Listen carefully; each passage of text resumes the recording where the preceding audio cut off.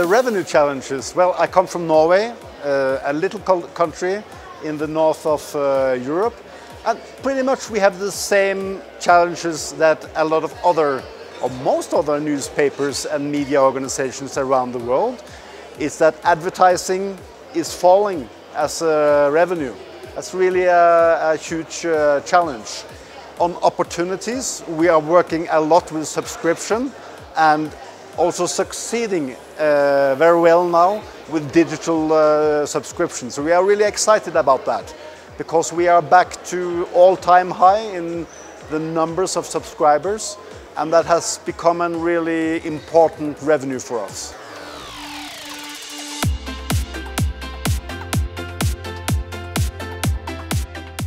I think I'm most proud of an initiative on subscription to reach a younger audience.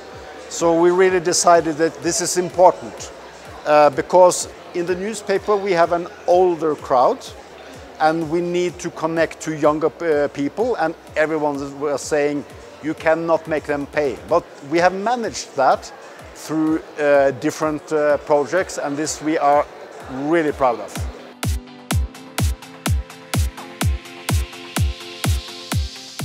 I think all media companies should work a lot with transformation and innovation. I think if we just continue like we did before, it's not going to go. So we need to change and we need to try different things. In my paper, we have worked a lot with subscription, as I told you. We are working with sound, with podcasts and new storytelling and new groups that we want to reach. And I think this is approach. Maybe we do some mistakes, but the approach is right. We will learn new things, and this is my best advice. Try many things and do more of what is working.